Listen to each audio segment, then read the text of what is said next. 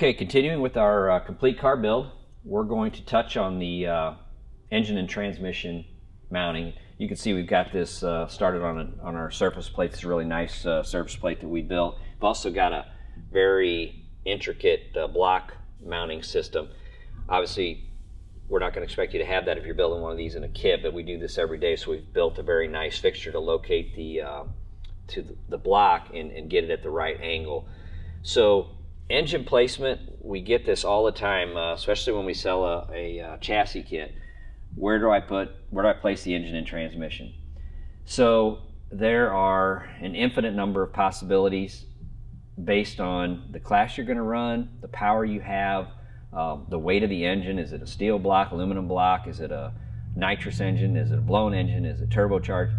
So there's really not enough time to spend on how you kind of calculate all that. Basically what we do is we have a library of locations that we have used over the years, and we've based those on testing at the track. So we can kind of give you a very close location from the rear axle center line forward to the back of the block, which is going to be a very common location.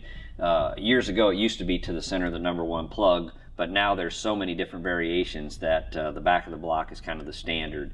Just to kind of briefly summarize this is a Power Glide car. Obviously it's going to have a 632 in it, so we've got a 10200 deck, standard bore center. This is a 484 bore center, big block, and this is our standard front motor plate. This is a narrow motor plate, and it fits the big block Chevy pattern. And then we also have this kit is available, which comes with the plates and the foot and the tube, which is going to line up with the mounts on the side here. So once you have your engine located, you put the engine and transmission combination together with the mid plate in it. As a rule of thumb, we're going to set the crankshaft center line at about 10 inches from the track surface. So everything for the height is going to be at the track surface. And these are just general specs, because we're going to, as we slide this engine around front to back, we're going to change the pitch of it just a little bit so that it lines up with the rear end.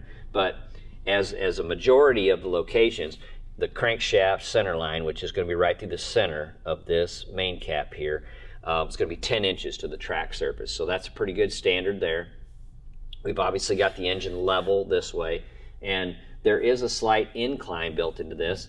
And another standard is kind of around anywhere from 1.9 to 2.2 degrees of angle, with it being higher in the back. So we've got it angled up so that the drive shaft is running in line with the pinion. So this will have about, let's just say for an average, 2 degrees of engine angle here.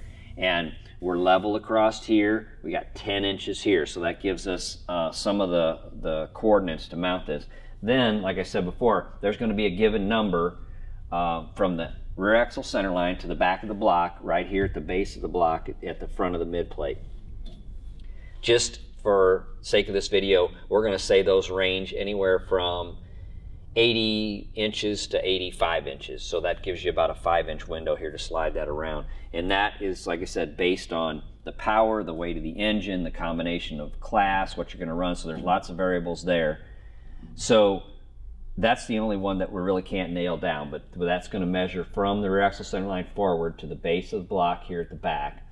And then we have a block protector in here. This is a single frame rail car. So this has got a single frame rail mid plate in it, which is 1/4 inch, but also has a big hole cut out in the center. So we have an 1/8 inch block protector in there to keep any flywheel or converter issues from getting to the pan or the back of the block.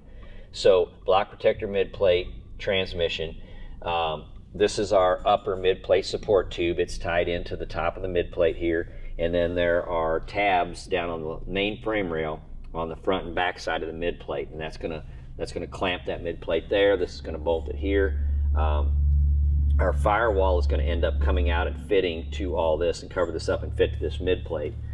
So as we come back, we're going to have we have our standard Power Glide transmission mount kit here at the back, which is a laser cut tab and a tube and a receiver that fits to the transmission crossmember. And you can see this car has an offset transmission crossmember so that we have enough room to put a deep pan on the transmission. So this is kicked back, where if it were a clutch car, this cross member here would be up here in line with these foot tubes. So this is offset, this is the trans mount, this kit comes unwelded, and this is how we mount the back of the transmission. This one is still a little long yet because this is the plate as it comes out of the kit. Once we're done here, we're going to trim this down and profile this plate to match the transmission mount a little closer. And so what you got to do is you'll have a cross bolt here that goes through that sleeve and holds this tube up. So when you're ready to change the transmission, you're going to take these bolts out, pull this bolt. This is going to slide down flat here and go all the way down to the transmission cross member. Now this transmission can come in and out easily. Okay, rolling ahead with our complete car build here, we're going to talk about the drive shaft loop placement. So in the chassis build, we have a permanent drive shaft loop that goes at the rear cross member and the upper four-link cross member here at the back. So that stays in the car. That's welded in. It's a permanent part. But we have removable cross member or removable drive shaft loops up here at the front, which can be, only one is required, but this is going to be a top sportsman car, so we need a drive shaft enclosure tube. This car is destined to have a carbon drive shaft, so we're going to put a 6-inch tube in it. So it's required to have a 12-inch minimum length tube. This is going to be 6 inches diameter. So to accommodate that, because the automatic, we don't really have a good mounting point for the front of the tube, we're going to put 2 loops in this car, 2 removable drive shaft loops.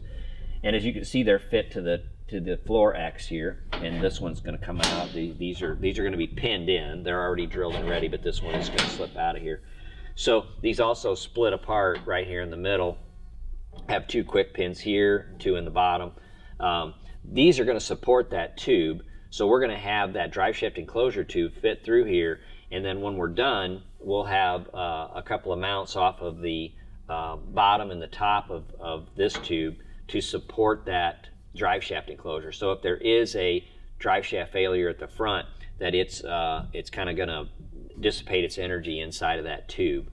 So this car is going to have a carbon tunnel inside when it's done, so this will all be covered in carbon. So what we're going to have here is these 2 loops supporting the drive shaft enclosure tube, and then on top of that we'll have a full carbon tunnel in it.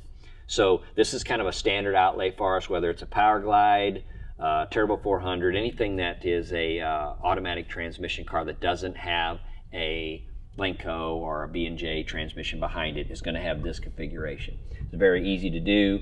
These are 4130 loops. These are not plated yet, but this is how we're going to start this layout and how we're going to contain that drive shaft tube in the chassis.